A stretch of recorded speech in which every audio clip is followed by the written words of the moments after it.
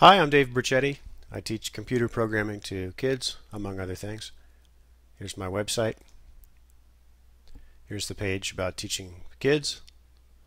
I teach in a summer program called Diablo Valley College for Kids. And in here I have a variety of links to sample files and things like that, and also some delicious links related to learning programming. The first environment I'd like to show is Scratch, and Scratch comes from Massachusetts Institute of Technology, and they have a nice community here at the Scratch website. You can create projects and share them with other people and form friendships and comment on other people's work. So there are all sorts of sample projects here that you can take a look at.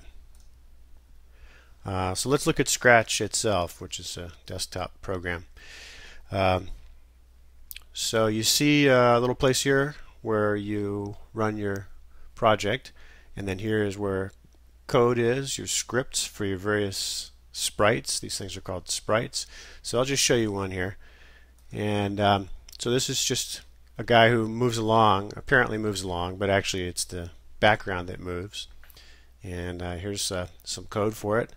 So it basically looks for right arrow and left arrow key presses, and then raises and lowers the speed when those keys are pressed, and then that's what makes the backgrounds move.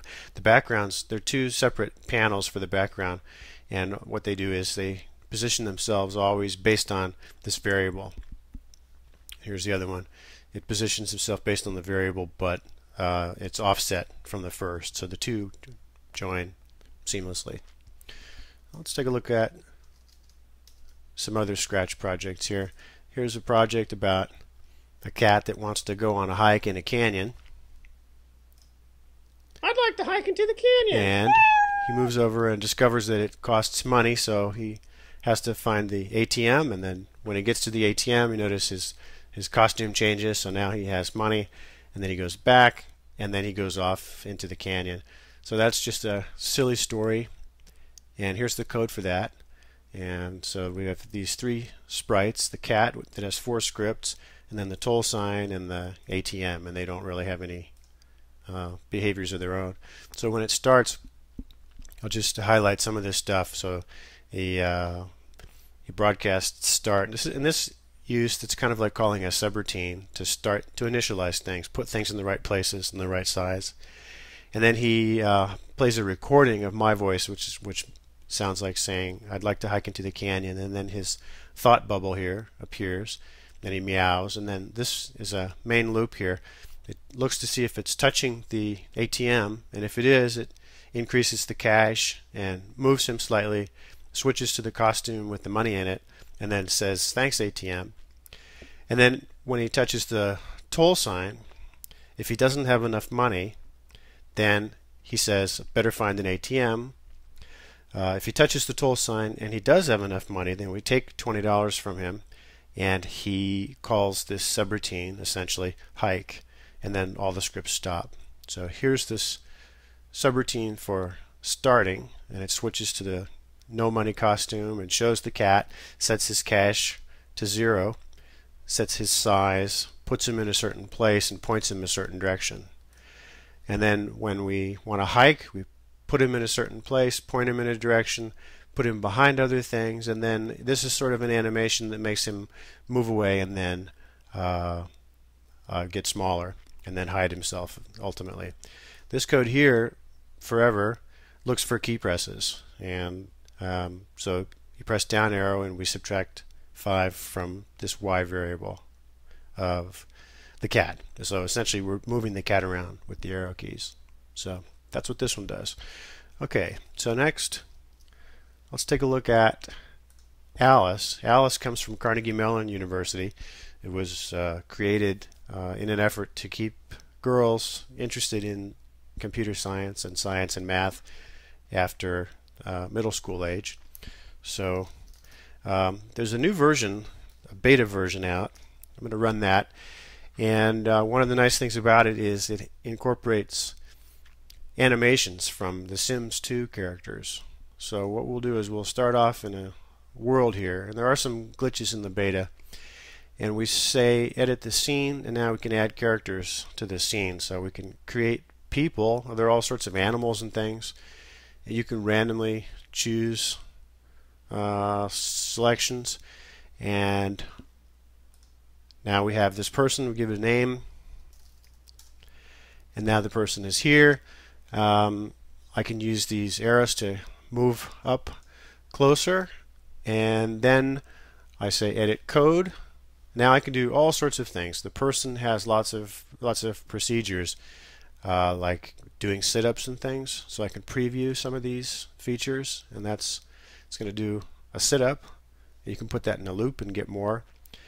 You can also have the characters think and say things.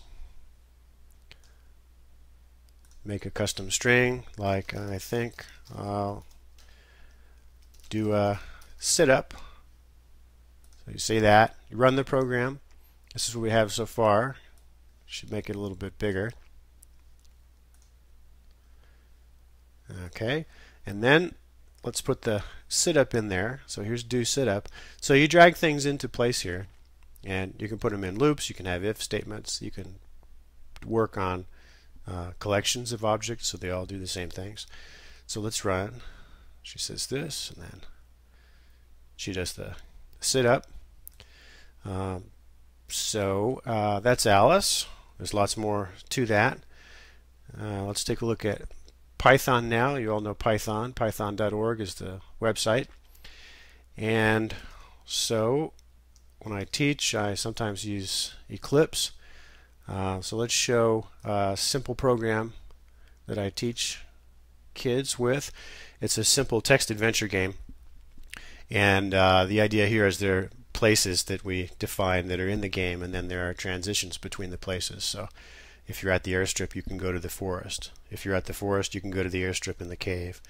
And we choose the starting place randomly, and then we have one main loop here that tells you where you are, and then tells you where you can go and asks where you want to go. If you say quit, it stops. If what you typed is actually a real destination, then this little bit of logic here, 1 out of 10 times you'll be struck by lightning and the game's over. Otherwise you move to the new place. And so it's very simple, but it's a good beginning for learning how to make an adventure game. So here we're running it. We're at the forest, and we can go to the cave. From here you can only go back to the forest, and we'll go to the airstrip, and so on. So that's just the beginning of a game. Now Pygame is another, it's a library. It's a Python bindings for a popular graphics library, and there are lots of nice little 2D games for Pygame. So let's take a look at a program that I wrote with my class, and it's very simple. It looks like this. So there's a bee that's animated. I made it using Inkscape, and you move it around with the arrow keys, and you try to pick up pollen from the flowers, and you get your score increases as you pick up pollen.